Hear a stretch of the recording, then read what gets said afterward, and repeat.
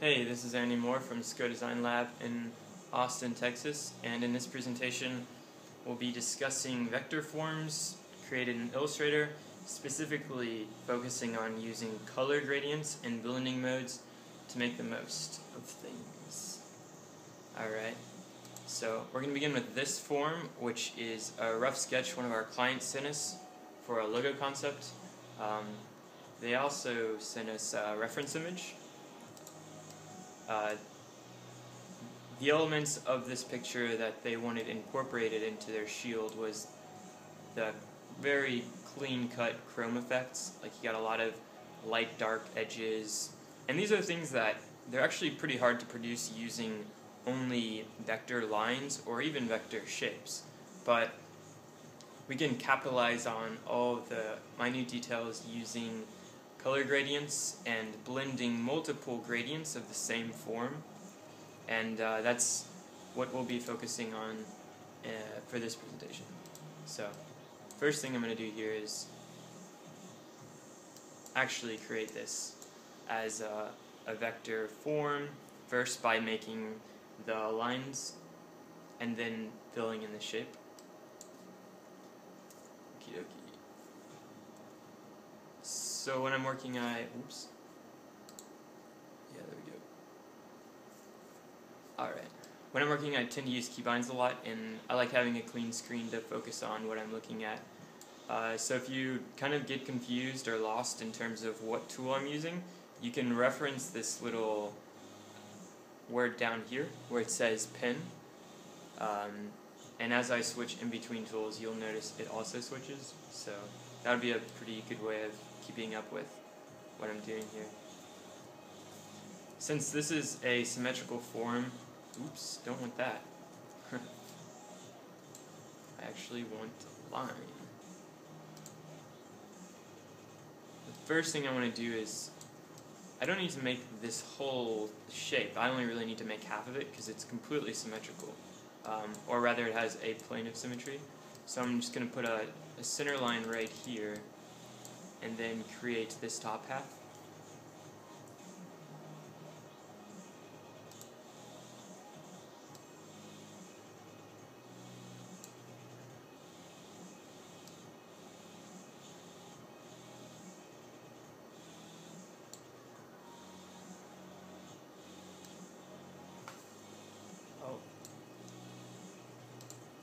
Might have overextended ourselves here with the curves. I'm going to snip this one.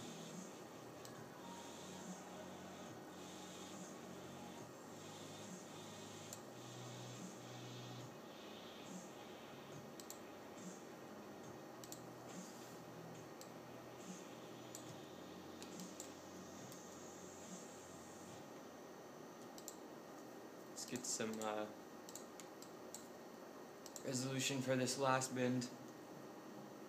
We'll pick up on that last point. And oops. Okay, good.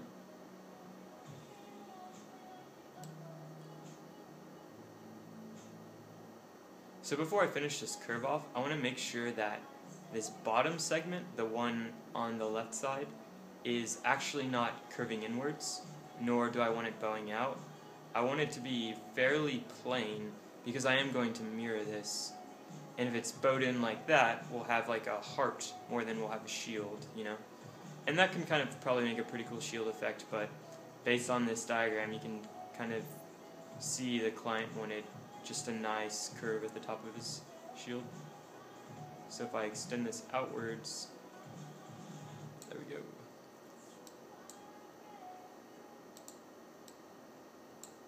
And then we'll add one more point here, and then remove this one. Add that one back. Oops. Where's this little thing? How did you get there? Stray points. Gotta love them. Don't need that one either. Alright. And now we are ready to reflect this.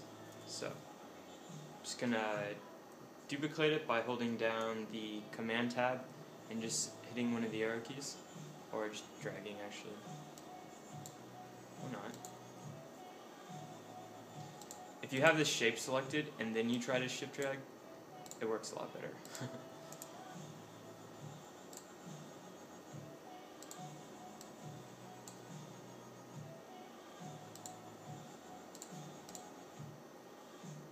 And we're going to drag this point. And whenever you're working with vectors, it's really important that your points do actually touch. And the way you affirm if they do or don't is this black arrow will shift to white if you connect, and that's good. We made the connection. Then we're going to zoom in here. And then there's two primary selection tools in Illustrator. There's the black arrow V keybind, and then there's the white arrow, the A keybind.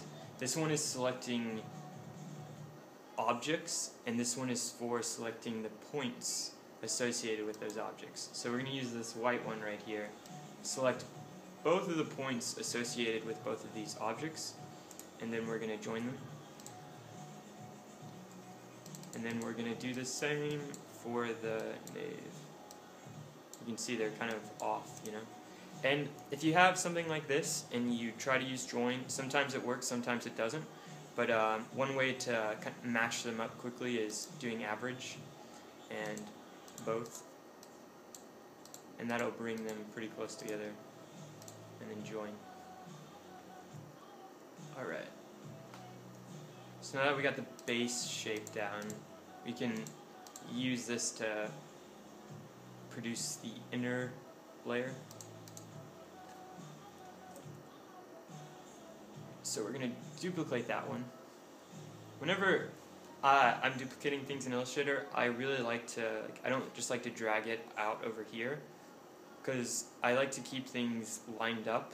Like, I just duplicated this, but the duplicate is actually like perfectly in line with the original one. And the way you go about doing that is use one of the modifier keys for motion. Right now I'm using shift, and it's probably about 10 pixels, you know. If you use control, it's a tiny, tiny increment. And control will also hide your bounding boxes, which is pretty nice. And then when you're going to scale something, obviously we don't want this, rather we want that. And I'm holding down the option key for that effect.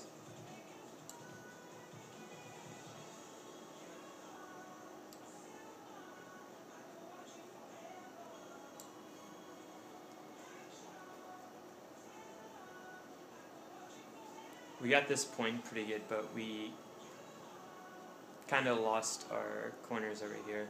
So I'm going to isolate this object. For the ability to quickly select both of these points, I can deselect it and then use my white selection tool to drag select both of these points and return them to their position. Alright. Let's see what's going on over here. We got a little bit of a discrepancy. Probably don't need this point right here. So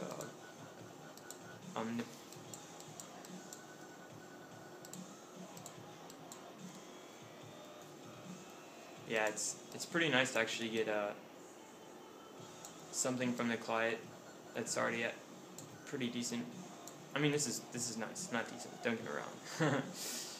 And then for the cross in here, I'm just going to use the M key for the box to make one of them.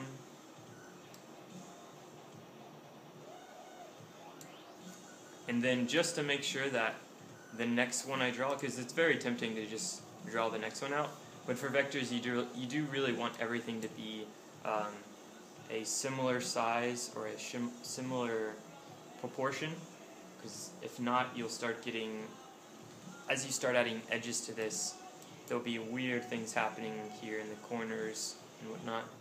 So I'm going to do the same thing for this box. I just duplicated it to the side, and then I can move it back onto itself. and then as I'm rotating it, holding down the shift key will snap it to 45, 90, and the 0 degree axes. So selecting both of those forms, I can then use that Pathfinder tool. It's this one right here. If you wanted to know where it was, it's in the, to enable this menu, it's up in the drop down under Window, Pathfinder. I'm going to unite these forms to cancel the center out. And now I've got just using vector lines, I've got a pretty good starting point for the main form.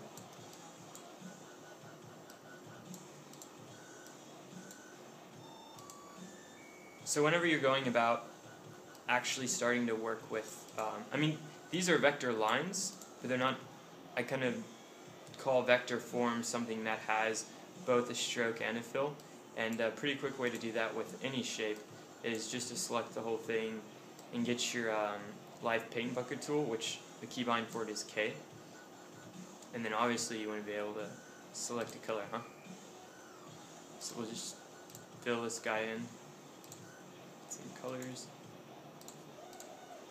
This is the general color scheme the client wanted. He wanted a red color similar to this one here. We'll just use that one.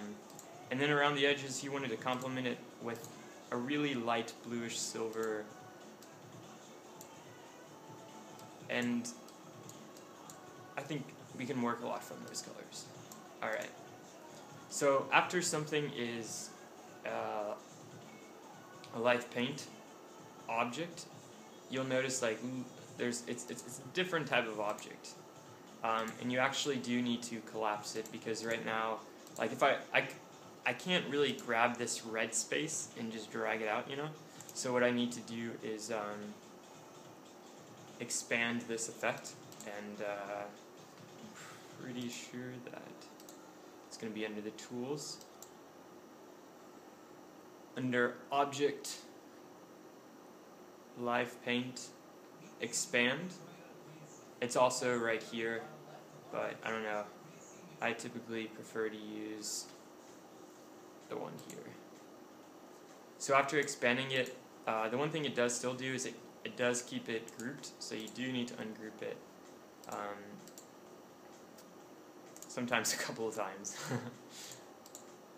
And now I can actually select the different elements.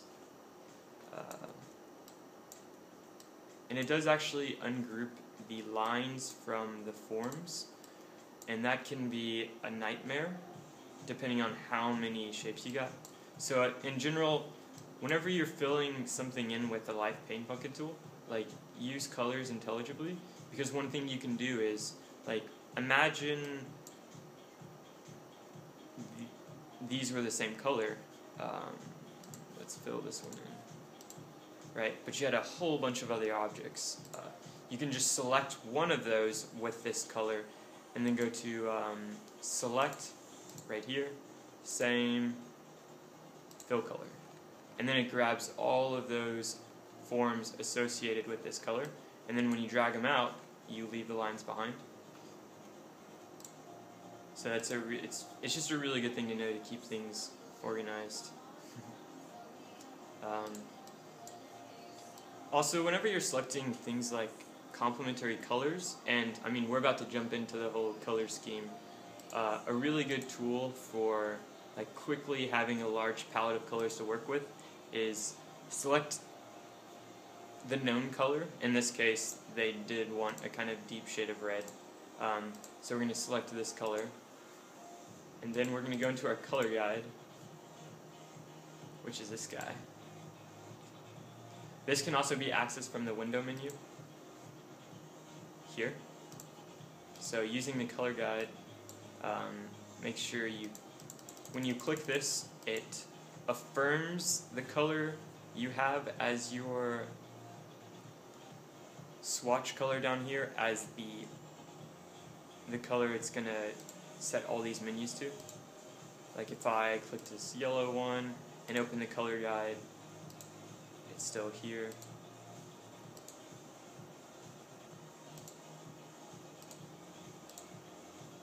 So it's generally a pretty good idea to take from the color guide. You definitely want to get the complementary set of colors. That's a really important kind of range of tones for blending. So I'm going to drag this, or just click it, and it throws it down here in my swatches. Complements, monochromatic is definitely a plus. It gives you tints and shades.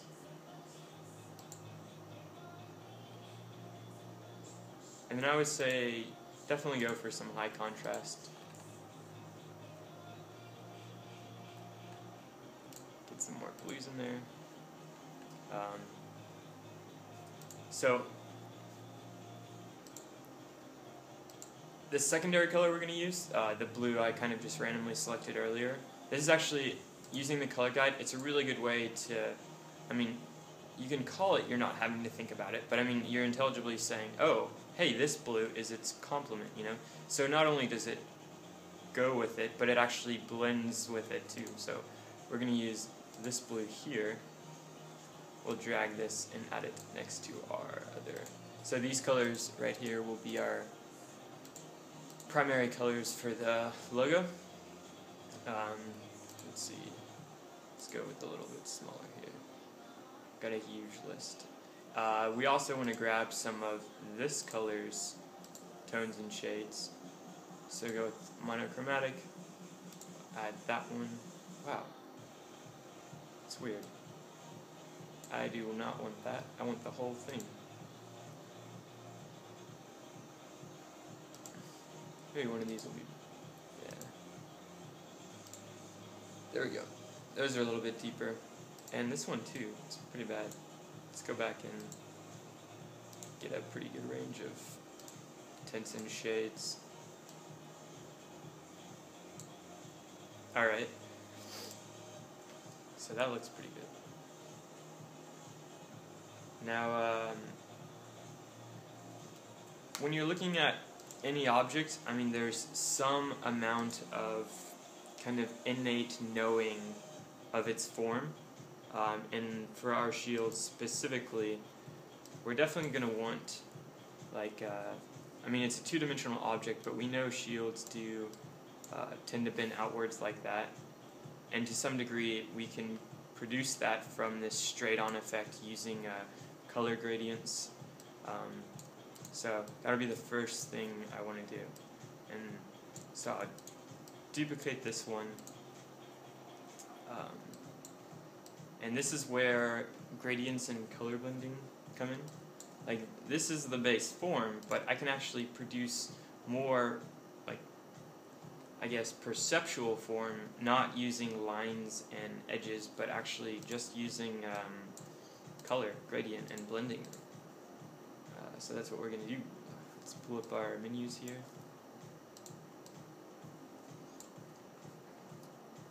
This is your gradient menu, your best friend. It is also accessed in the Windows gradient option. So I'm just going to establish a light source from above the shield. So I know I'm going to want a delineation of light like brighter towards the top, deeper towards the bottom, and to some degree I can produce that effect using gradients. So let's, oops, where'd our color go? Let's drag this color.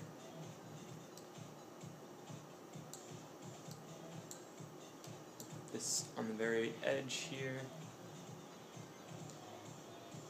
And then we'll use, you know, this menu is pretty nice, but Illustrator actually has a pretty sweet gradient tool now. You select it, and then you just, oh wow. Okay, so whenever this happens, right, like, you got a form, click the gradient tool, you're all like, where's my gradient? I don't know if it's a bug, but it's just really annoying. You actually have to change the type of swatch your form is. Like this is a form, but it's a colored form. And what it actually needs to be is a gradient form. And so I toggle it by pressing this button here. And now whenever you use the gradient tool, it actually listens to your intentions, right? So working from there, intuitively, like, it would make sense to do something linear, you know, just like shades of dark to lighter shades here and there. But if we want to make kind of the bow of the shield effect, we can actually achieve that using a radial gradient. I mean, this is obviously way too much. This is like a bowl of a shield, you know. But we can extend it outwards and then draw this ellipse point inwards, probably a bit more. I do want to make a nice crest down the center of the shield, so I'll throw some colors in there to reflect that desire. Let's see, let's get some of that. And just, I'm going to look for a hard edge right off the get-go for the very center of the shield, so I'm just going to throw in a high contrast green. And then some, oops, let me see, maybe a lighter shade of red after it. And then we'll return to our base color and maybe have like a bit more shade. Another way of like quickly producing colors is in this gradient window. If you click in between any two colors like such, you produce a color relative to where you clicked. Like clicking here would be a light pink versus clicking here would be a pinker dark red. Okay? And that is how we go about doing that. I want to make this edge really defined right here. And you notice how I'm kind of ramping up to this red with a deeper shade of, ramping up to this green with a deeper shade of red. And whenever you put a highlight in between two darker colors, it's generally a good idea to extend its, this is kind of its sphere of influence. Like, usually, whenever you have a gradient, a gradient is much like a vector. It's 2 points, and then, it takes just as it takes 3 points to make a vector. Gradients also are associated with kind of a 3 tangent system. So you have your color, and then your curve, right? So I'm going to extend the center curve point closer towards the deep edge to reduce that harsh red edge there, and do the same for that.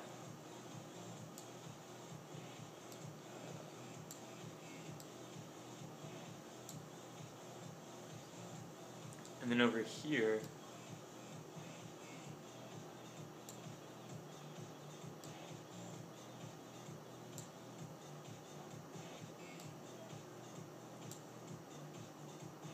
I'm going to bring this one out a bit. Alright. Now, one thing that we need to think about is the curve of our gradient is actually going to be on the edge. Like, this is kind of what I was going for, right? So the two things we need to do is completely rotate this thing. And then also work on this center high contrast edge. So I'm going to, it's not a matter of changing the, I mean it is, but the most important thing about this kind of intent is you need a really massive gradient. So now we're starting to actually get a much kind of like, it appears like it appears like a linear gradient, but it's got a subtle curve to it, which really does help influence the perception of dimension, you know. I mean, it's very much a flat graphic, you know. Just by adding like a non-linear curved gradient, we do kind of accent on that. And then once your gradient, the main kind of, I would call this elliptoid right here, this is the shape of the gradient, right? or it's kind of like the gradient's form, you know. But once you got that established, I would really zoom in and start fine-tuning where you're putting your edges in terms of color, because we're not using lines to make these shapes. We're just using the contour of modulating colors.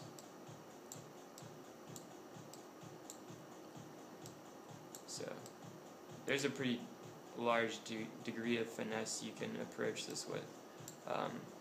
And let's put a little bit more shine on our shield. You never really want absolute white in any of your vectors if you're going to be blending, because white is like an absolute value. So in blending, which use mathematical formulas, it tends to stick out and kind of disturb things. So we're going to look for a pink, kind of not quite right, but a little bit of red.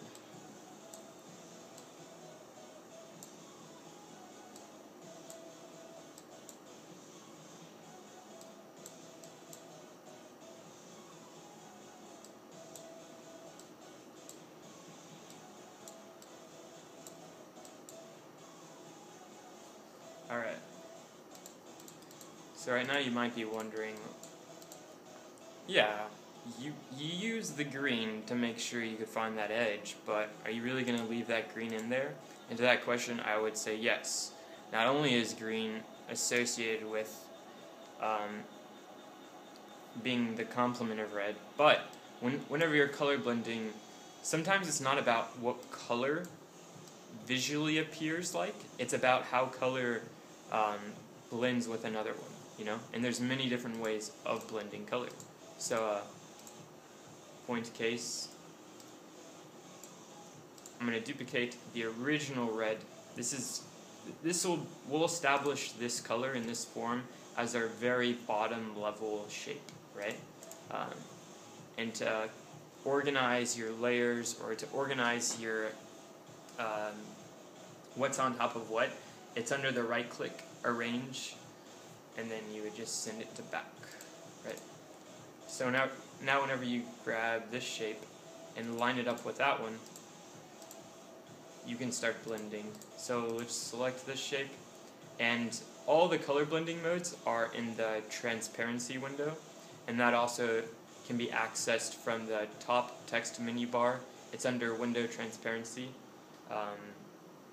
So that said, there's a lot of different options. Color blending isn't this rational linear thing, you know. You can achieve the same effect using very many different approaches. Like for example, right now the brightest color on the shield is actually green, you know. Like it stands out. It's extremely it's that bright because you have so much red around it, you know? Like, even though there's a stream of white here, I mean, yeah, you could say by extension there is less white, but the reality is whenever you put two complementary colors next to each other, they actually kind of activate and, like, make each other vibrate. It's only when you mix them that they cancel each other out. You know, in pigments they yield kind of muddy grays, browns, and with light they kind of reach white shades of gray. But that said, let's select the top layer, and whenever you want to have kind of the not the chromatic quality of a gradient, but rather its degree of brilliance, you definitely want to use the luminosity filter, right? And so what that did was it said, okay, for the gradient form on the top, I want you to apply your intensity to the form on the bottom, right? And as you can see, I like using a gray background because it's a very, like, when you're not aligning shapes, it's a pretty good way of like seeing kind of what your blend might turn into. And it does kind of, this gradient I set up kind of mimics the effect of like the metallic curve of the shield. So we'll line that one back up.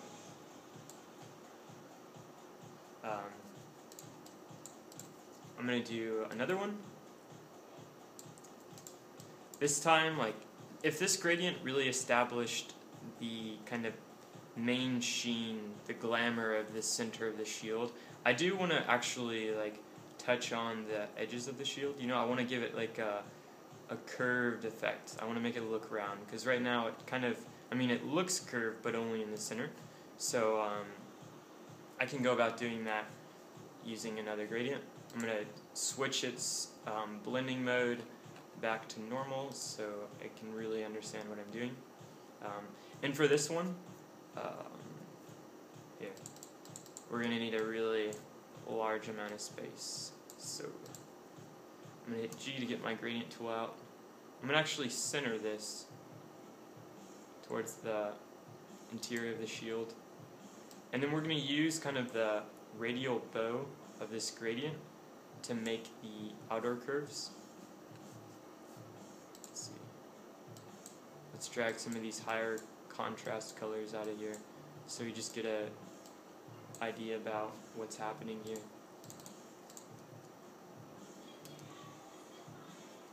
So you see how, based on where I put this very elongated ellipse, I can kind of make the, like if I put it here, I don't quite achieve the effect. And also, let's pull that other dark one out. But by placing it in the center, actually get a nice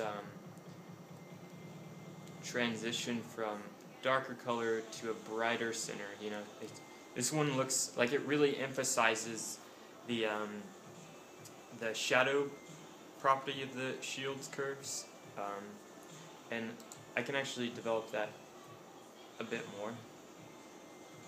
Whenever you're working with shadows, whereas with the highlight I used red's complement green as a kind of rival, extremely high contrast, vibrating color. With shadows you don't necessarily want to do that. You want to use like a subtler shift of, or a smaller modulation of color, and for that we'll actually, I mean, it's good to make it darker, but it's better to make it cooler whenever you're blending.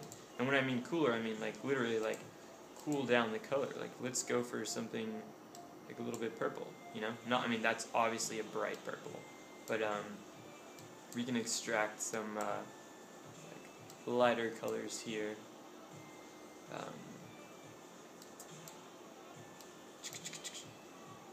And so what I think I'm gonna do is have this guy down here. Oop. Yeah, whenever you can't quite, like, I'm trying to get this purple down to the bottom, but it's not reaching. It just means that your gradient form is a bit too small, you know? It's a tedious balancing.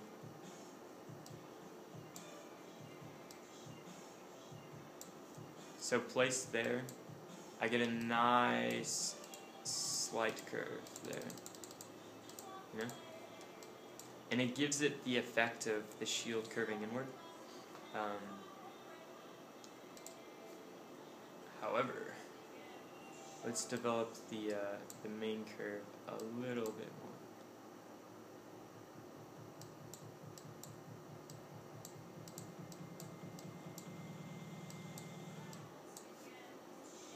You know, this is not round enough. Excuse me. I wanted a really long, elongated gradient for the center curve of the shield, but for these kind of outer shadows, I'm actually going to draw it in a bit more to get a bit more curve going. And then, oops. Stretch this guy back out. There we go. See now, like, just looking up here at the top, we're getting a nicer, smoother curve.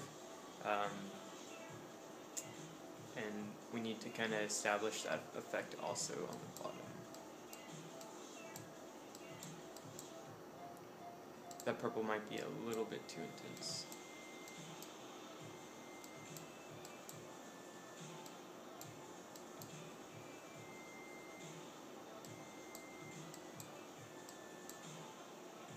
But overall, that's looking pretty good. I might even go as far as to say, make the whole thing a little bit more purple. Let's see. I actually really prefer HSB whenever I'm just kind of tinkering with colors. It just makes sense, you know. This one down here is like, this is the color, and then this is just black. The same thing is true for the center. This is white, and this is the color. And up here, it's which color do I want to get? So HSB is really good just for setting up the luminosity or the intensity of the color you want, you know.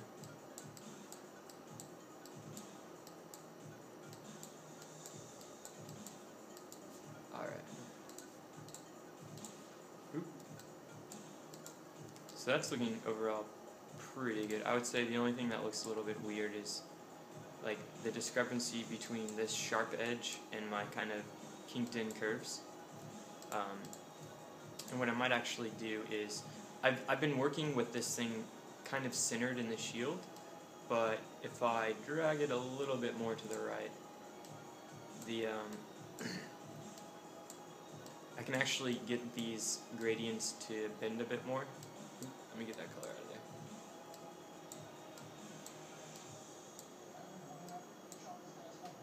Oh, this song is awful. 1 second.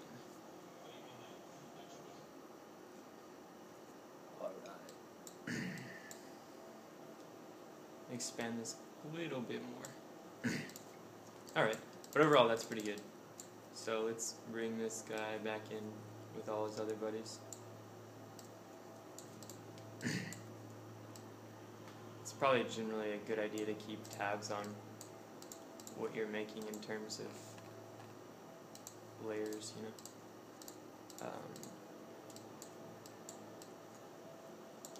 So let's, whenever you go about blending multiple of the same shape,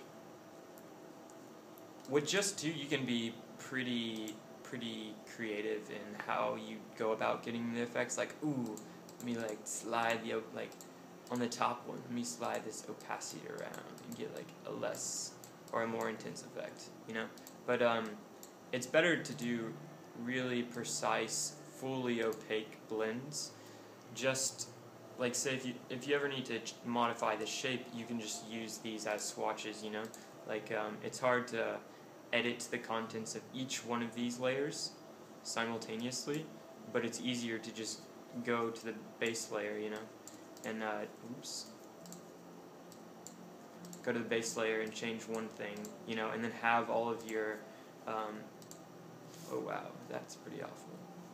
Yeah, it's actually not a very simple process, but where I was going with this is, if you can, try to be very intentional, like play around with these, learn what they do, you know, but make it use as least amount of layers as you can, while still using like multiple gradients to make a pretty cool effect. So I'm going to add this one. Dang it. I'm going to move this one over here. Oops. There's probably many different filters that I could play around with to apply kind of the smoothness and the curved quality of this purple layer. But hard light is one that definitely will work for me. See, I've got the, actually no, that one's pretty.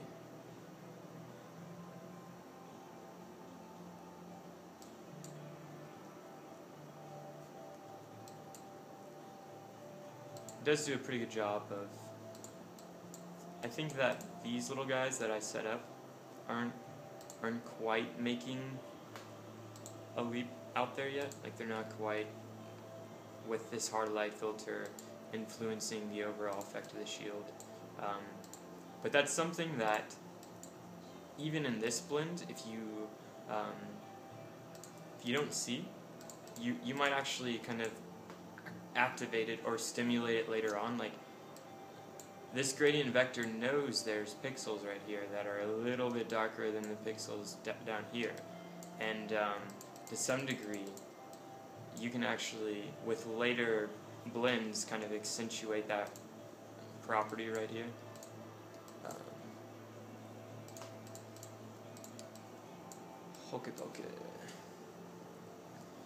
The next thing I want to do is kind of work with the...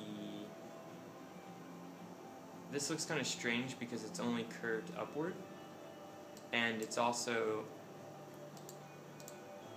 a wee bit kind of... It's not bland, it's just not dynamic yet, you know? Like if we go back to the the reference image of our mouse. Where's he at? Oh, I think I hit it. Ah. There's always a lot going on with realistic depictions of chrome-like things, and I mean, you don't need to make a billion layers of gradients, but you know, you do want to like kind of do things like these, or these little white parts are, you see this gradient right here, this brighter white edge. That's something that I think we really need to establish as a predominant feature in the shield. So let's duplicate this form once more, and I'm actually going to chop this thing in half.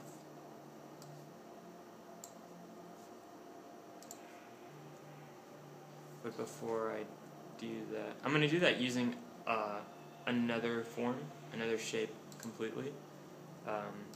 If our main reflection kind of bows outwards, or here, I'll draw it for you. Our main kind of metallic reflection is going this way, but if we have another one that goes that way, it'll really kind of bring out the depth of the shield, like right here. Oops.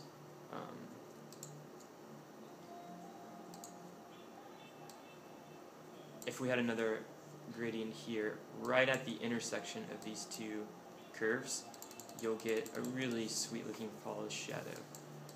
And that's what we're going to try to achieve here. So I'm actually going to put this down. No, that was right.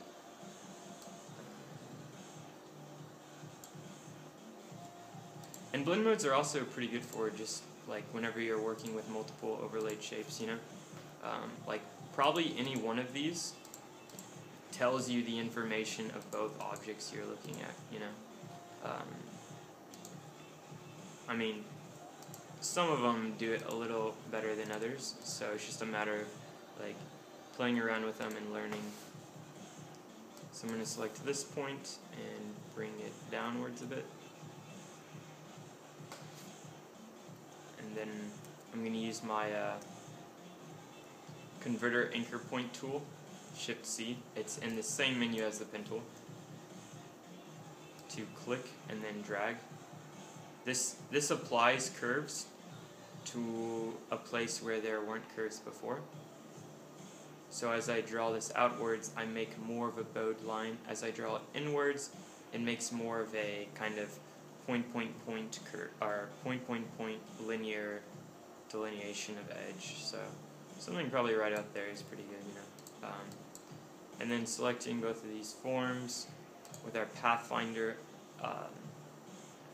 I want to do the minus front option, and what that does is it takes the front form you created, and I mean you intended this one I wanted this curve of this form to essentially slice this one in half, and that's how you do that effect, you know, because that way of working is way more efficient than going, oh, you know, like, I need to modify this thing, so let's select some anchor points, and, I mean, like, stuff like this. Like, you have an inner shape, you know, it's just a whole thing that you can avoid entirely, just using another form with the intent to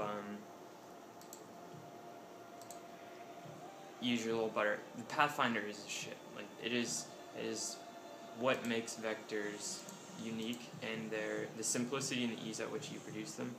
Alright, getting off topic a little bit.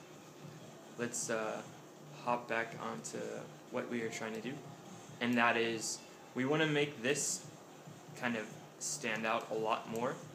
And right now it's also purple, you know, so it's really this, like, it's not even cold anymore. Like I was going for a cold color, but it definitely, like, when you blend the cold with this kind of sterile dark red, it kind of makes a really exciting color purple. So the way we'd go about reducing that is we definitely want to use a complement of red. I mean, we do want to use a little bit of red. And also, it'd probably be safe to do a linear gradient for this one. It's not a very complex vector form. We'll pull from the monochromatic color list of our original red color a little bit brighter of a red color. And then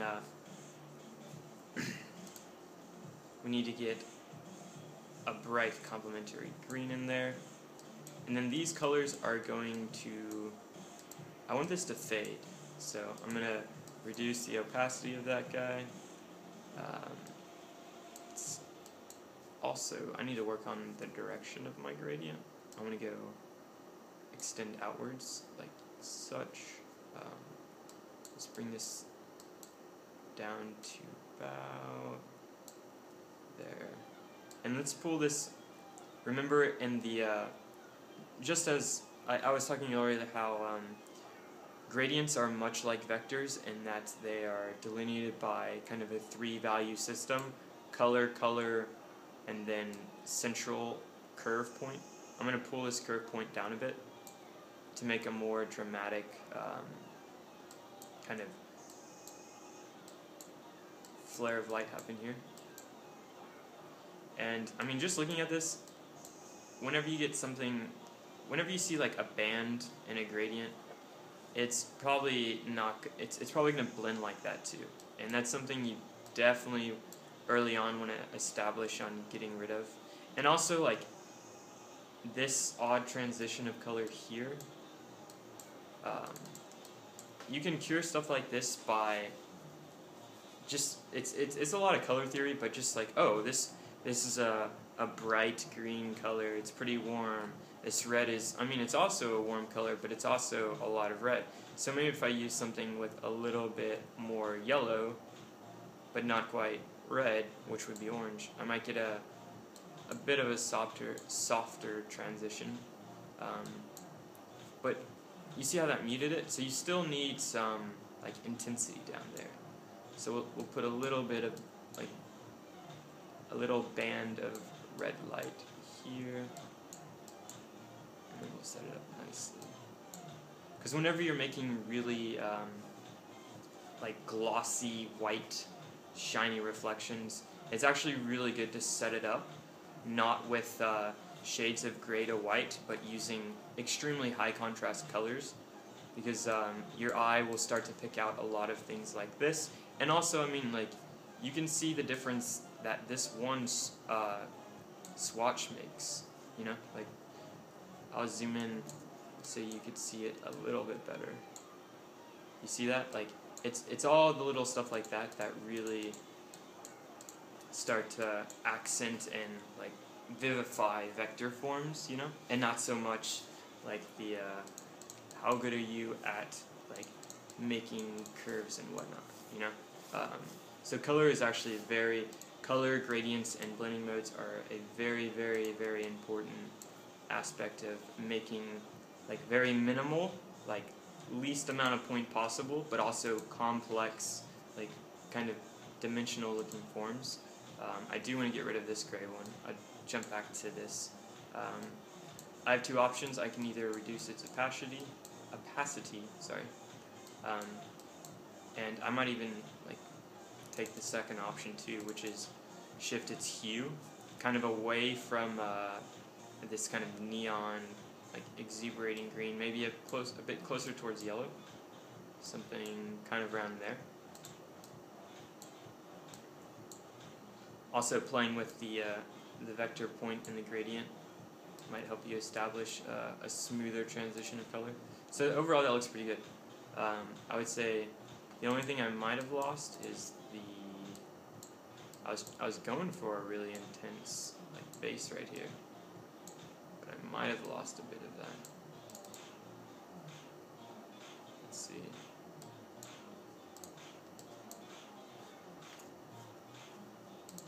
It's something you can also work out with this tool. I mean, this tool is like the gradient tool hitting G. This is also a really clutch way of establishing where it is that your gradient begins to make transitions. So that looks pretty sick. Never mind. This screen is still very problematically.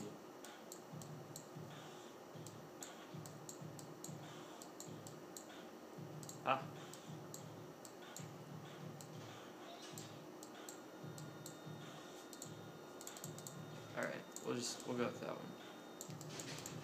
So let's blend this bad boy. Oops. Remember, aligning is very important because you don't want to be like, oops, you know? Ooh, what's that? Weird edge. See? Speaking of alignment, I didn't nick my shield that way. Rather, what I did was that curve that I used to slice out, the curve wasn't actually aligned with the very corner of the shield. But that may or may not be something I need to look into correcting. Weird.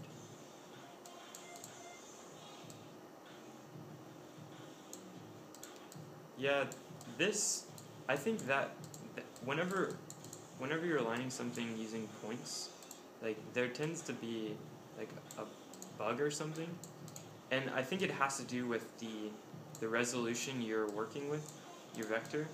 Like for some reason the vector point grid system is only allowing this form to exist here or here, you know? For whatever reason, there's no amount of incremental work that I can use to line them up, and that's a really big issue. And the way you justify that, actually, here, I'll finish this thought real quick. I'll show you the blend I was in. We'll go with a screen. Screen really, it takes the top color, or it takes the top form, which is the screen one, and it tells kind of like, use all of these bright colors and none of the dark ones to livy up anything going on below it, you know? And so let's see what we get doing that. And notice how we're now back to just like, it's not a purely red shield, but overall I would say the shield is red, you know? There's a lot of kind of subtle shifts in color happening throughout the shield that like where they might seem like the quality of it is like, ooh, why do you have like what's going on in here? Like I think overall, like when your eye sees it as a whole, it amounts to, or the shift in color modulation just amounts to like a richer, a bit nicer of a tone, you know? But we can fine tune that, and I'll show you how to do that in one sec. But to fix this problem, what we actually need to do is increase the size of all of our vector forms. I don't want to, like, to fix the form, what you actually need to do is take this, increase its size, and now, the vectors can align in the vector grid more correctly. See, now I'm not having that problem anymore. But you never want to just do that like I just did, because oh shit, like where's all our, like I need to put this cross back in here, and I just like randomly scaled it. How do I, like, it's just a pain to like remember, you know? So if you ever run into that problem, do you think about scaling all of your forms in unison? Alright. So we'll go back down here and correct this. another thing I want to talk about and highlight the important stuff, like, there's nothing you remember.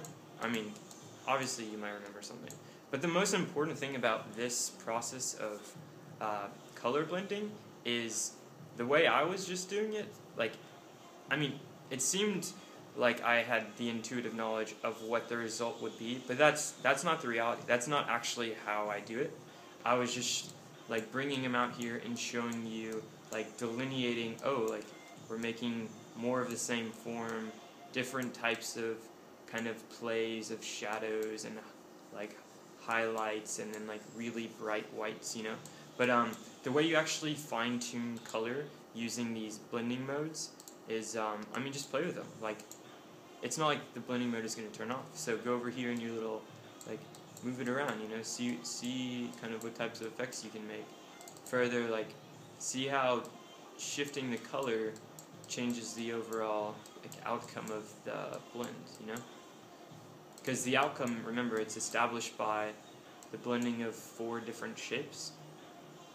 And if I changed one color here, it actually is like a multiplying effect, you know? It changes a lot of them very quickly. Oh. Okay, you see how I'm like, oh, never mind, I am getting it. For some reason I thought I didn't have the object selected, but I do. So I think if I go too much this way, I get that weird pink, you know? But I do like the, like, we are looking at it with the intent to, like, really set it up, but I think that it's kind of like the property of art, you know, where, like, you look at your own art very, very critically, but others just subjectively perceive it, and that's one thing you have to remember, you know, like, you can work that aspect to your advantage. Like, you can use, like, the complementary green color blended over the red and produce, like, more natural colors that aren't like, oh, let's here. Like, basically what I'm trying to argue is that, let me grab these out here. Oops, actually. Like, it would seem very intuitive to take a form like this, and approach it with the kind of grayscale mentality, you know, like, oh, these are the shifts in light I need, and then let's blend this with the original one.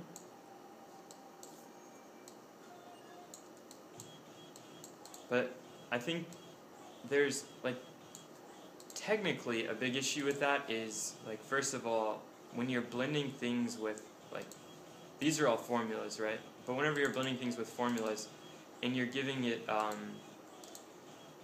completely linear values, I mean, just think about, like, not in terms of color perceptually, but color as, like, 3-point RGB vectors. If these are all the same value, your blending is going to be pretty, I mean, you're going to know it's going to change, but it's also limited by that. Like, it's the difference between, like, a 2-dimensional plane and a 3-dimensional plane, you know? Like, by nature of the fact that the entire RGB, like, anything that's gray is going to have the same exact RGB values, you know? And as you see me drag up and down, like, it goes from 0 to 225 white, you know? And I think that, like, whenever you're blending, it just doesn't, like, it doesn't always produce kind of what you are looking for. Like, you'll get, like, really corny stuff like, that is really fucking corny, you know? Or it's just really hard to get what you want. Like, you really start to see where the lines of the gradient are, you know, versus, like, smoothly blending it out. And in this one, like, I wouldn't even say it's, like, quite there yet. Like, I think this green color needs a bit of a hand. Yeah, green and red are complements where they mix towards white, but before they get there, there's, like, a very many interesting shades of kind of chrome-ish yellow. It's kind of like if you took the copper sheen and applied the exuberance of gold to it. That's kind of where red and green, like, that's where they really begin to become perceptually interesting, you know.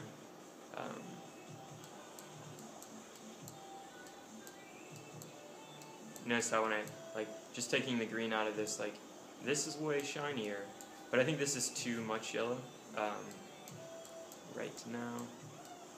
So I mean, you can try like toggling these color sliders around a lot, but it's honest just a bet. It's the best way of doing this is just to find the correct kind of sheen you want. Let's bring this back down. Like you see, if it's down here, I get that weird kind of pinkish red color. Whereas like I can extend it, and you can really start to see its sphere of influence, if you will. Kind of smooth out the like I'm seeing this shadow through this light, and that's a pretty cool effect, and something you want to really think about when you're working on stuff like this.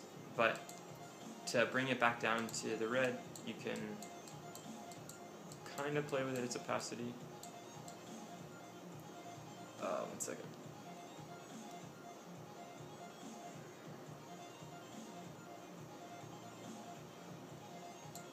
Okay, sorry.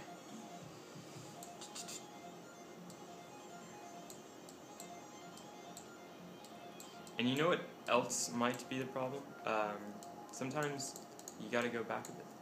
I think that the purple we used here, it might be the culprit. So what you can do is, oops.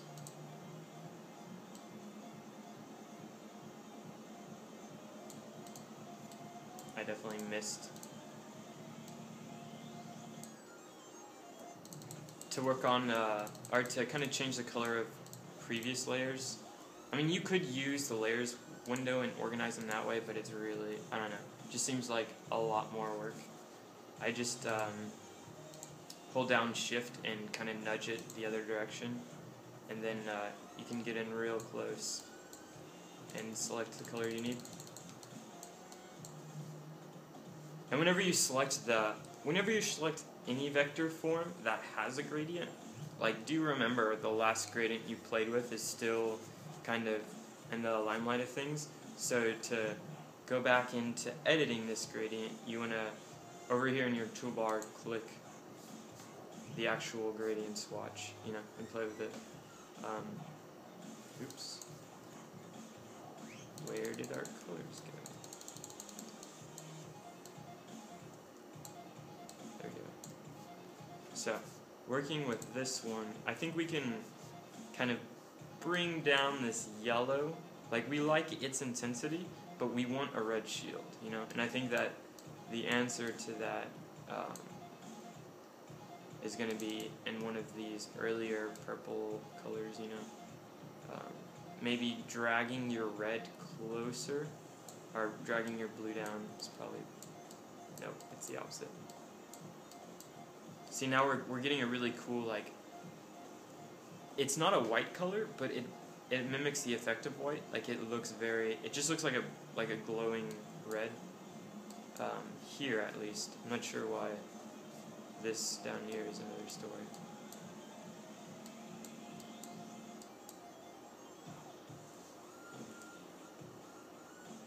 Oh, that's why.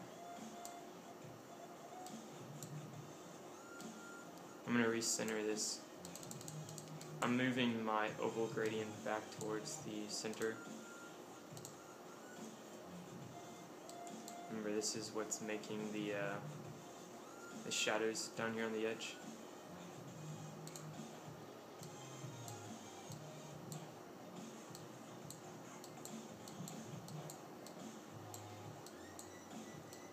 See how just extending that purple out is making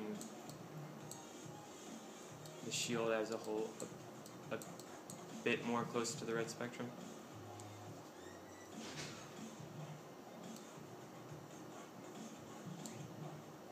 Okay.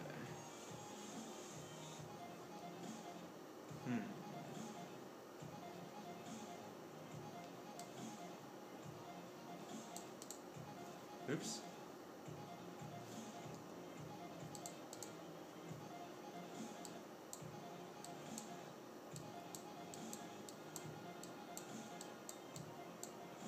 RGB is your friend.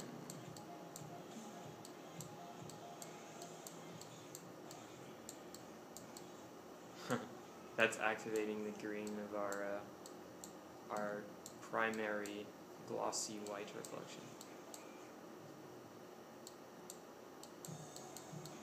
This is tuning. It's extremely subjective in that, like, you really need to, like, this is where a really good eye changes, like, the difference between a really, really awesome vector and a pretty freaking cool one, you know? Like, you can, just playing around with these is really what makes, playing around with these and playing around with blends is really what starts to make your vector graphics pop more, you know? Like, I like the kind of philosophy of, like, simple, I mean, given the shape you have, produce it with the least amount of points possible, and then further, like, use color where color can actually produce the effects you need, you know? Like, color alone is what makes this flat kind of red shape actually start to look more like a bulwark of sort, shield, not a bulwark, a shield.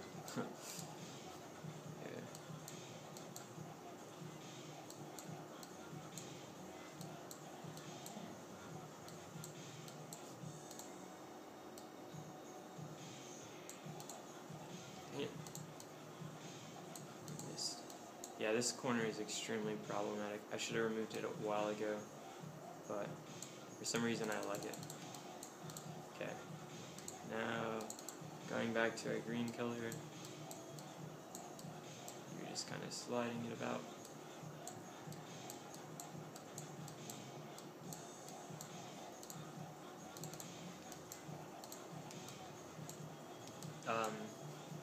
And before I continue, because it's really important to know this, like, these are vectors, and they're also, I mean, the effect of this curve is produced solely by gradients and solely by stacked vectors, and this is something that before you leave Illustrator, you have to kind of resolve into not a bunch of different shapes, you know? And the way you go about doing that is selecting all of them, and then going to Object, and then Latin Transparency. I would go for a lot of G's. You definitely want to preview it, because often you will get stuff like that, and that might be because you're trying to use too many vectors.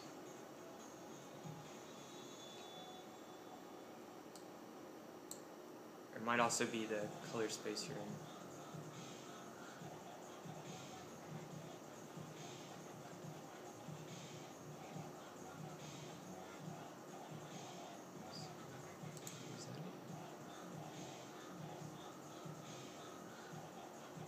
And also, these could just be artifacts of being so zoomed out.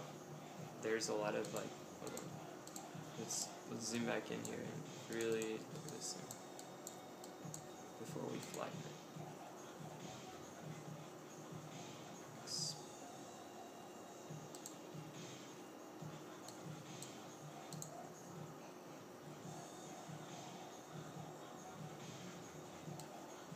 Yeah.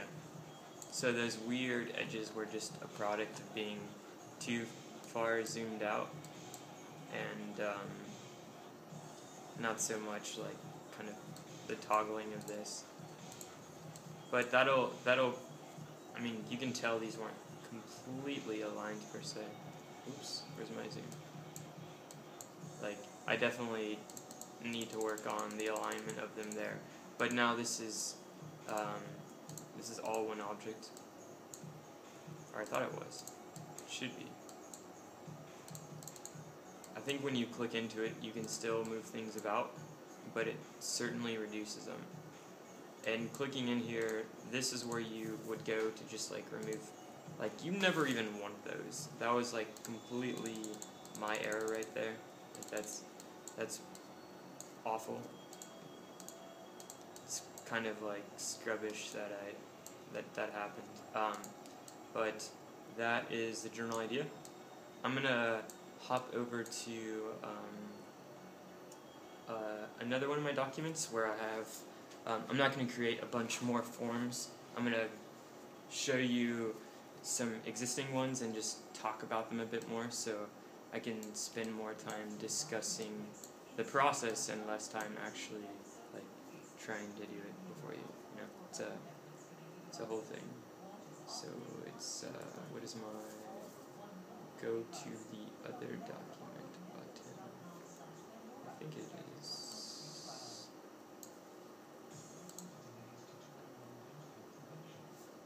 window.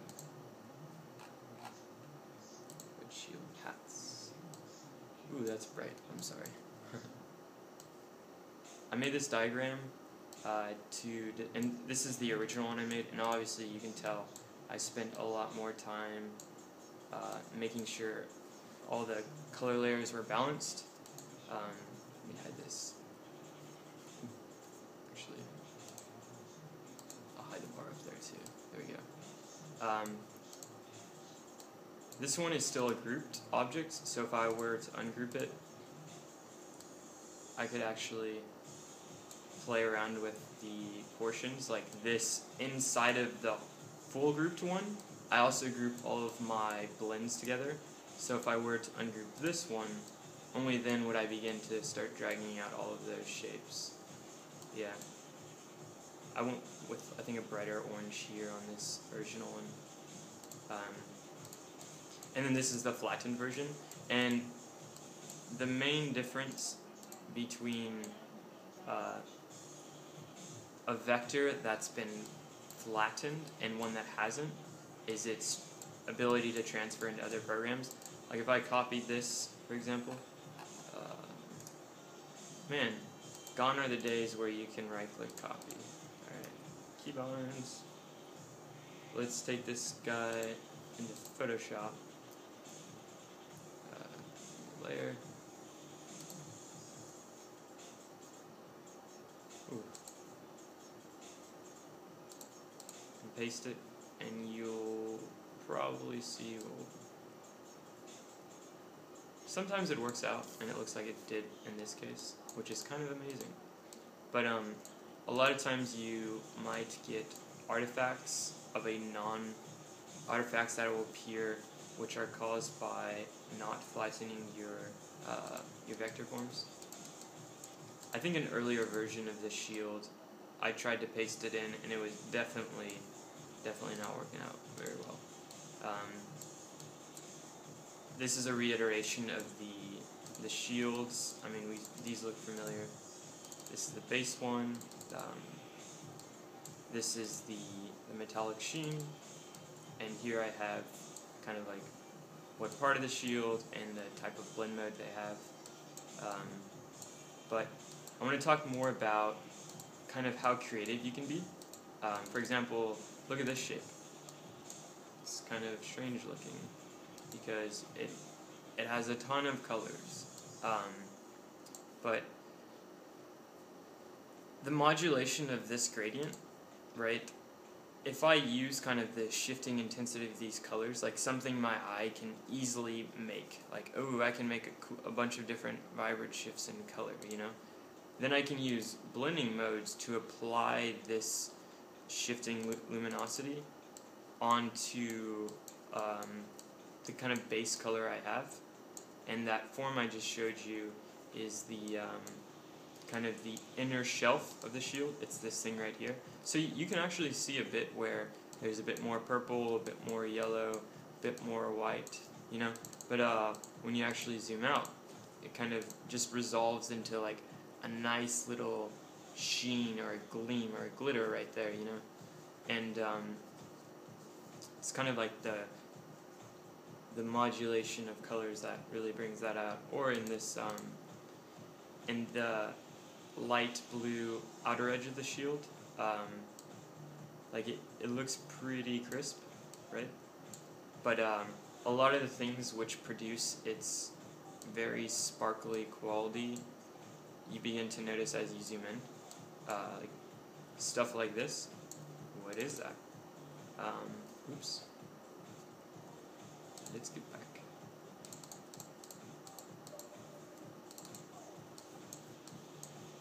As you can see here, what I've actually got going is, again, multiple of the same. I have the base form, which discusses kind of the primary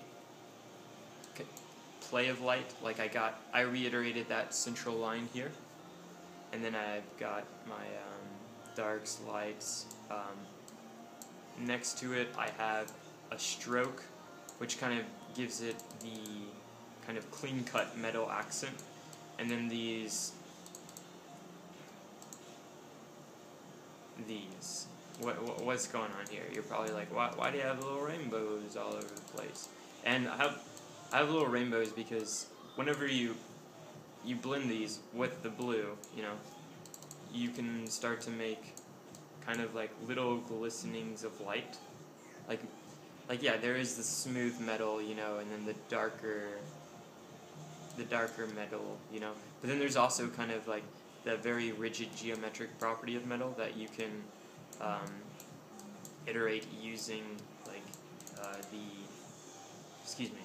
you can iterate using a quick modulation of color. Like in this case, I just did kind of like a temperate shift. If we go back to it and we really get close, or we probably won't be able to get close enough, so I will just actually go into the object itself.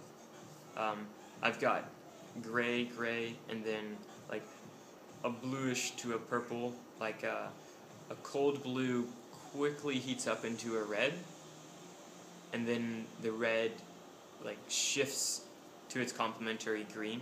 So this is complementary contrast, and this is a cold warm contrast. So it just gives it a really, to the eye, like it's, even though you don't eventually see this kind of information of contrast color can be inscribed onto a baseline gradient color. So there's really no limit to like how exuberant or exotic you can get. Like you can use all kinds of colors, many kinds of colors, you know, and then just playing around with this menu, you can see how they interact, and you can actually make a lot of really cool effects. For example, the interior of the shield where the cross is, it might be hard to see in this recording, but yeah, it's white. But another property that it has to it is, if we really get in close to it, you see like a really subtle shift of kind of, it's like a marbled glazed white effect, you know? And this is something that is with just using white gradients versus dark grays or lighter grays. It's hard to authentically pull off a smooth, like warm, soft transition of color, you know? But it's something that's not quite hard. Just like starting with a lot, you know, and then reducing to a minimal. Like this was the kind of baseline shift of color I had, and it was actually the product of its own invert.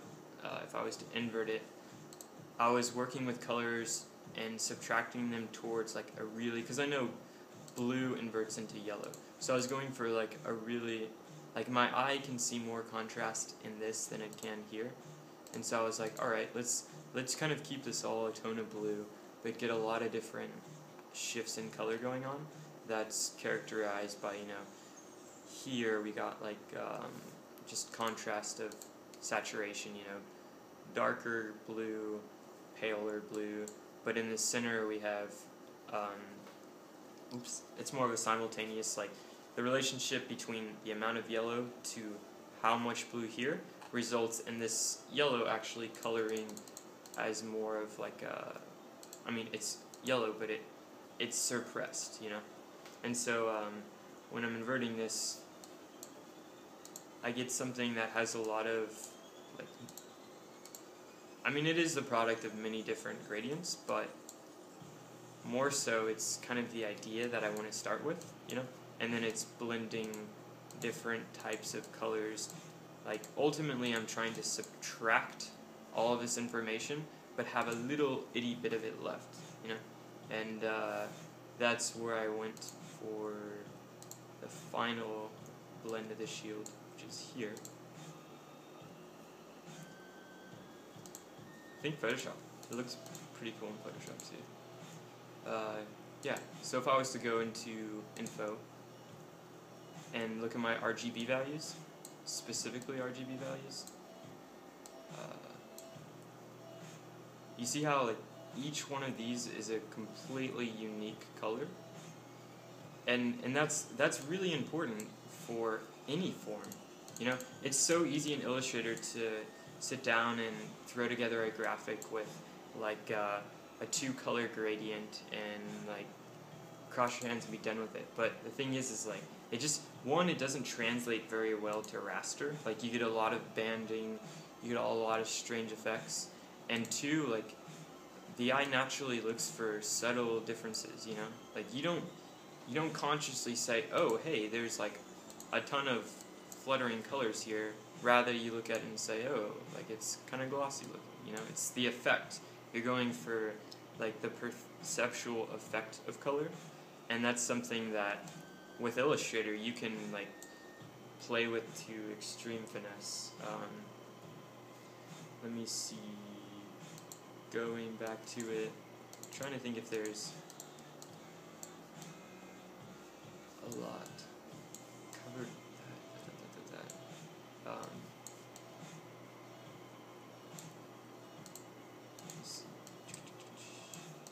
Here's a higher.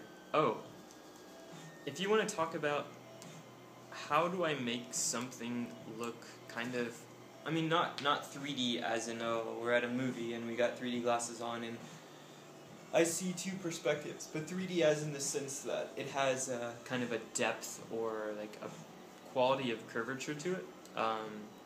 Like this seam here. Let me zoom out. Like, you see how it definitely looks like it looks round. It doesn't look like a square, more so than it looks like this outer seam is definitely a bevel.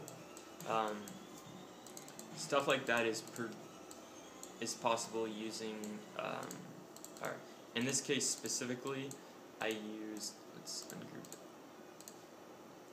Ooh, that was probably not a good idea. I think it's already in groups.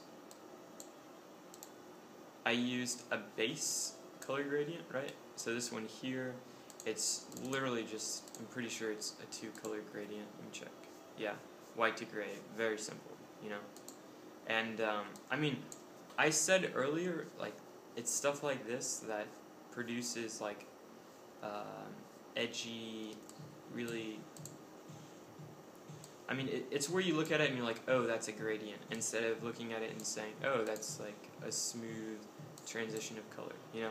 And if you did want to use white and gray and not include any other colors, a really, really, really sure way of reducing the banding of gradients is to take your gradient, duplicate it, invert it, and I have this set to a keybind as Command 8, just because on Macs, if you hold down Command, Option, and Control, and then press 8, it mechanically inverts your entire screen.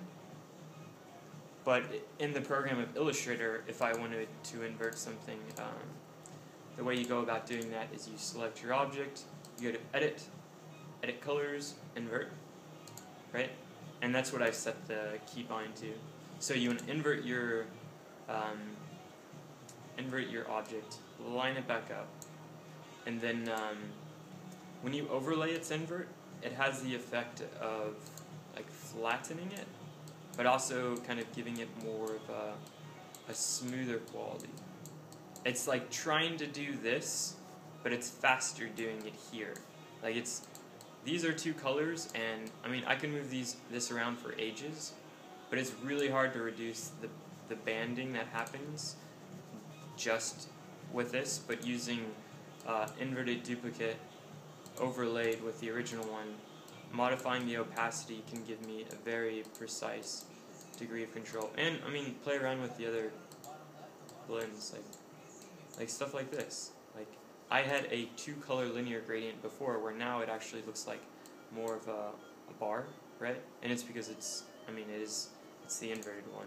So you can also make a lot of like forms that you would try to spend hours on, like, oh, I need to make this look like a pole, like let's drag this in here and the other side, you know, and try to make this look like a rounded pipe.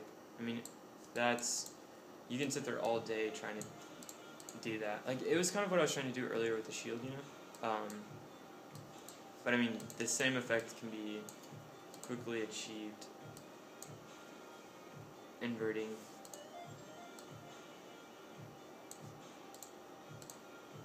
And oops, it's actually the other way around.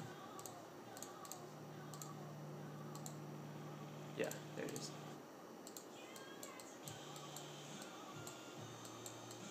I mean, I definitely, by not centering it, I definitely did not get off to a good start with the whole banding issue, but you get the idea. So there's that. That was one property which makes like really tiny things actually a little bit more curvy or resolvable, and the other thing is like even smaller. I can't even zoom that far, so I've got to, or maybe I can. Let me see. Nope. I reduce the size of my document before I send it off.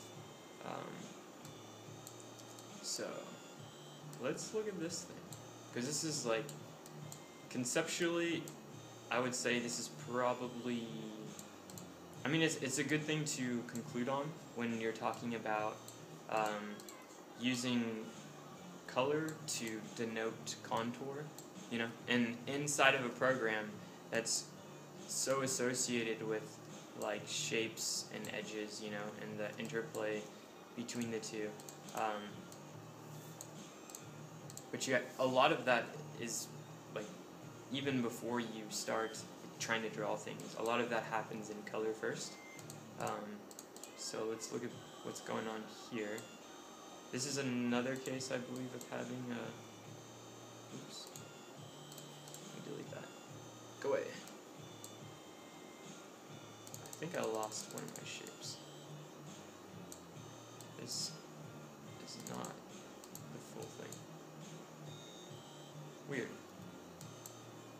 I think I might have deleted it when I was making this diagram, so let me go back to, here we go.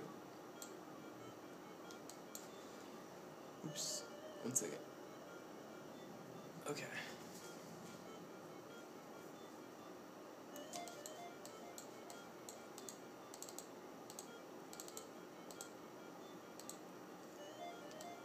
Yeah, these pieces.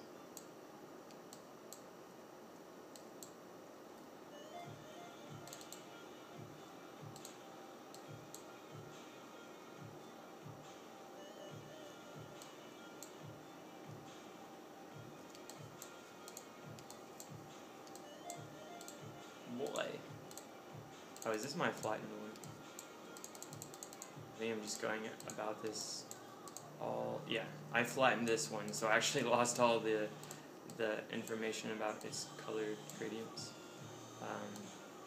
So, I will go, this is probably the only vector form in this entire document that has retained the information I'm looking for.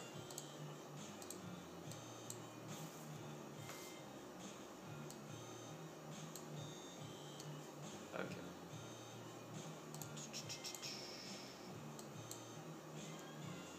This is what I was trying to get to. Sorry for taking so long. Here's another inverted blending filter. I mean, it was the same one I was discussing earlier, but that's what constitutes the center. But if we started to look at just this little guy right here, the degree at which it appears really metallic, like look at these corners. I wish I could, here, let me make this a bit larger. I'm sure it's probably hard to see on the camera.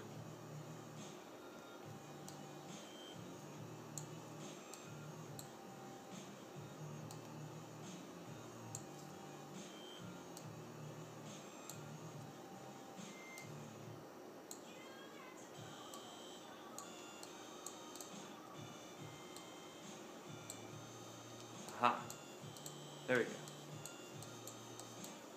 Whenever you start talking about things like this becomes possible by using not just light-dark contrast, but actual color contrast. Like, you've probably noticed before, like if you look at the edge of a shadow, sometimes the shadow will have kind of like a redder side or a bluer side, or it's kind of like the colors in a sunset or a sunrise, you know, like on the, if this was the sun, oh, that is definitely not going to be our sun in this explanation of color concept. That'll be our sun. If you got a sun, oops.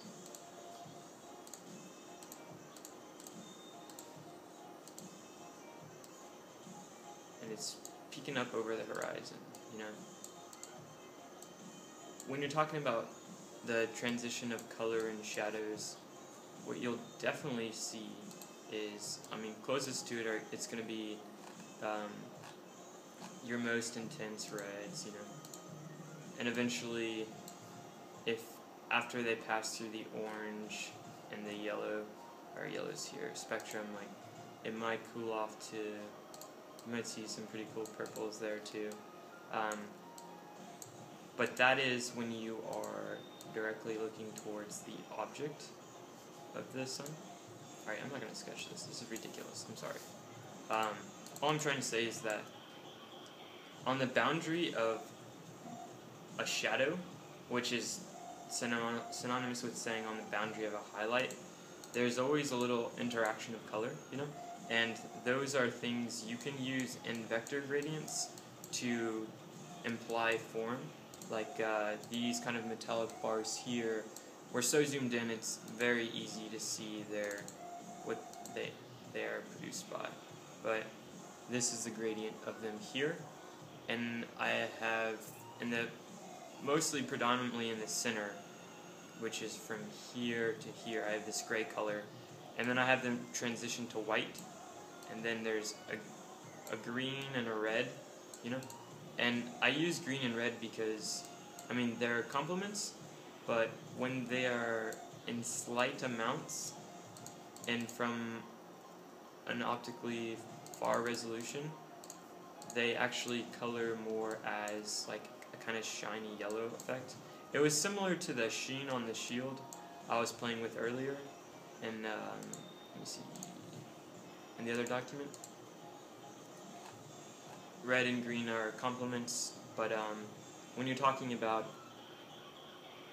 how they mix in light, you do start to kind of make some really interesting shades of kind of yellowish, reddish green. And it's kind of playing with those, you know, it's playing with them on the edges of things. Conversely, magenta and blue, when they're really close together, basically you get the intensity of blue, but the kind of hue of violet. It's kind of like looking in the middle of the day when the sun is directly above you. If you look off, not at the horizon, but a little bit higher, you see that very, very atmospheric blue color, you know? And that color is also characteristically part of the boundary of a light and dark contour. So I mean, you don't have to know like exactly how color works per se, because that's such a silly notion. You know, it's always relative. You know, but I think if there's anything I can stress the importance of, it's just using colors and not just tonal gradations, or not like these kind of like 2-bit. Let's just throw that one on. Oh, that looks like a pretty gradient. You know, it's not just doing stuff like this. You know, because there's not only is this like a band of shifting RGB values versus what I was doing with using, you know, just something a little bit different. Like maybe I want this side darker, so I'm gonna put above it not that color, a darker, like this dark red. And then I want this side a little bit more rich. Like these are completely the wrong colors, but that doesn't matter because I'm just using the intensity of them, you know, to modify my blue. And you see how just doing that alone, I get a much more rich gradient. Or, I mean, just kind of clicking through these things, you can make really soft transition of colors, and more so whenever the gradient changes. Because like I have the same band of colors, so it's like if you imagined it as rows of pixels that were completely lined up, I just put another row in front of it, where I can actually, just by slightly throwing off the balance of the blend color, like get a much smoother effect, you know? Now it's like, it's the difference between having like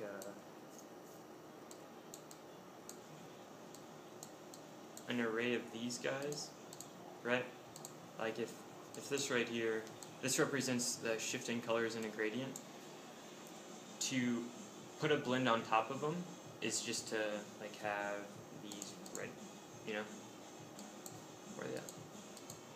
Ah. Damn, these need to be boxes. I don't know why it was going about doing this with lines.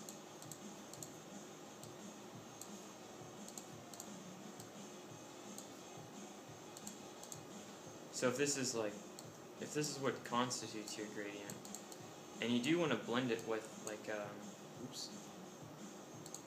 Okay. So I'm using a Mac keyboard, I'm not very familiar with it. And you do want to blend it with another color gradient.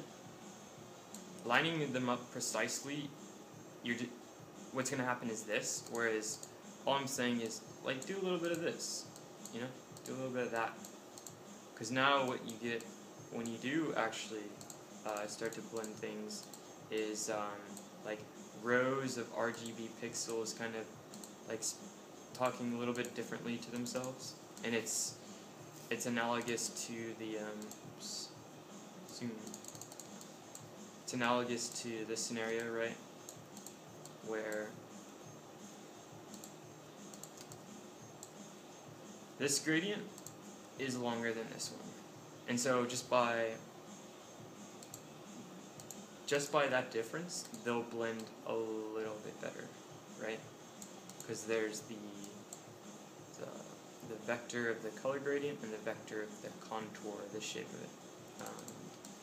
So yeah, those are, I guess, those are some things to think about, you know, whenever you're working with like just primitive forms, lines, and colors. I mean, if anything, like, don't think of it as color. Just think of them as ratios, you know? And think of the quality or the quantity of the ratio as, like, oh, as I look over here, this is the brightest thing. Where it might be easy to say, this white is brighter. Well, this red is in a cluster of a bunch of other, or sorry, this green is in a cluster of a bunch of other colors. So it actually, by nature of its proximity to others, starts to really manifest to my eye as like the brightest object, you know? And that's, and it's not just because it's this color, because if we were to isolate it, like if we were to compare it with that color, like the white is definitely brighter. Like it's over here now. Wow, it lost. And the same is true if we put the white here and another dark color next to it, you know? that is now the brightest color. But the difference between this white being bright and this green being bright is its relationship with red, you know? And not only is it, like, I haven't even discussed this yellow, because this yellow is definitely brighter than red, but this one to the eye is more intense by nature of its relationship with red. It's its complement, you know? And, like, it's really hard to, like, memorize all of those kind of modernist concepts of color, you know, the color wheel and whatnot. And I think that's really where, like, I can't stress how important the color guide is. It's an amazing tool, you know, like, just starting from, like, your client asks, they kind of want this blue color to be the primary color of their logo, you know?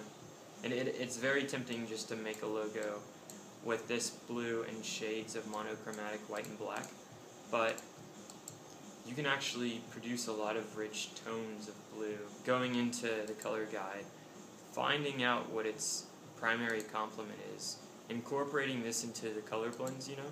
Also, get some of your high contrasts, you know? Work with the modulation of cold colors and warm colors. Are these analogous colors, you know? It's like this, from here to here, I mean, we're talking about blues, but see how many differences of blues there are.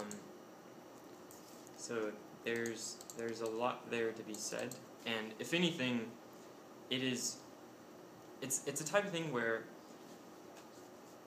what this is, these color blending modes, it's much like playing music, you know, it's tuning, it's subtle shifts, it's not an absolute, I know exactly what I want and this is how I get it.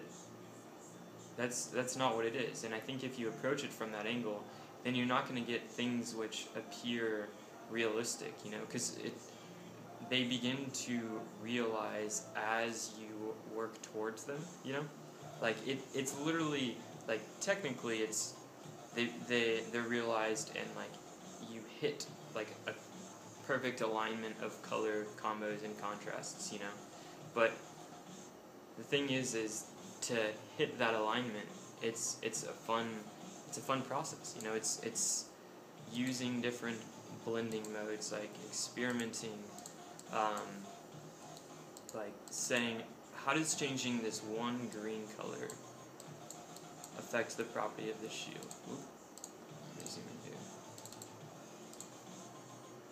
Like, what if this was another red color, you know?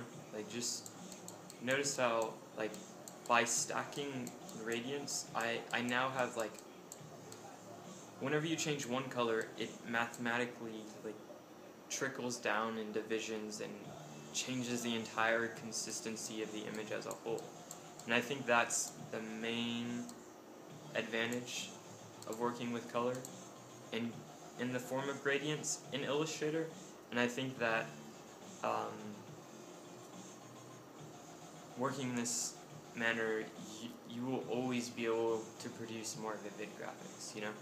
Like, at some point, you're going to drag this into Photoshop, and I think most people try to do a lot of effects in Photoshop using the dodging and the other tools there, but I think just like it's very critical to produce forms with very simple contours, because I mean, like, someone else might pick this graphic up and it needs to be easy for them to edit too, you know, and so be very intentional about, like, if you do blend colors, like, make the effects you want in the least amount of blends possible, which is kind of where I was going with this graphic, you know? Like, each one of these layers is very intentional in its intent, you know? Like, your main color, you have the edge of the shield, you have the outer curves of the shield, you have the main glint, and then you have the chamfer, or like the kind of cubby of the shield, and then you have its highlight. So it's not, when they're all overlaid, it might be kind of confusing, but the thing is like, each one of these amounted as a collective just begins to make things like this, you know? And this is something that most designers will typically pursue with raster graphics in Photoshop, and I think that to that notion, like, Photoshop allows you to go much deeper than that. And I think I'll end on that note, but the next video we'll discuss, can't decide which one I want to do first. One of them is going to talk about the new Retina display. What does that mean for all of this? You know, like, can I take shortcuts? Or how can, like, what can I do with pixels now that we have, or what is a Retina display, you know? And so I'm definitely going to have a video discussing that. Also showing you using different types of apps, this same process, you know? Like, the concept of, where's it at? The concept of blend modes is something that is significant because it's not just in this app. It's not just in Photoshop, you know? It's in a lot of programs, and these not only are able to produce and kind of mimic different properties of, I guess, more realistic or dimensional graphics, but they also allow you to really and very easily shift an entire image towards something more desirable, maybe more perceptual, or with intent to address a specific audience, you know?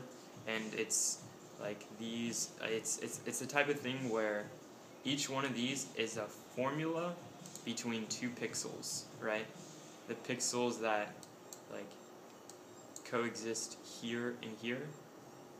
Well, I mean, in this case, working with vector gradients. But you get the idea. So I'll be talking about how the Retina display screen kind of enables a higher degree of freedom working with these. And then the third video, or it might be the second, I'm not sure which one, I'll be discussing a way more technical concept. And it's essentially working with the medium of pixels as kind of modes of light. I'll be talking about, like, writing scripts which perform these actions in sequence to images. You can take a lot of shortcuts when you're editing pictures. You can also do things like, I mean, I would have never have done it for this logo specifically. Where's it at? I don't think I would have done it to this logo. But sometimes I get a drawing from a client that's, like, very specific, but they drew it pretty nicely. So how do I take that really, like, napkin sketch drawing with Photoshop, you know, like, run a script to kind of reduce it to this, you know? And then how do I, editing the pixels alone, like, prepare the shift of pixels to, like, be able to be traced in InDesign, you know, or Illustrator. Like, I could have cut out this entire first section of creating this form if I had just traced this, and that's another topic in the discussion of, it's not the discussion of the differences between raster and vector, it's a discussion on what it is about raster that, like, actually, not only to a program, but to the eye, begins to delineate edge, you know? It's talking about not the contrast of colors, but how do you begin to contrasts themselves. So, with that said, wow, that's very long.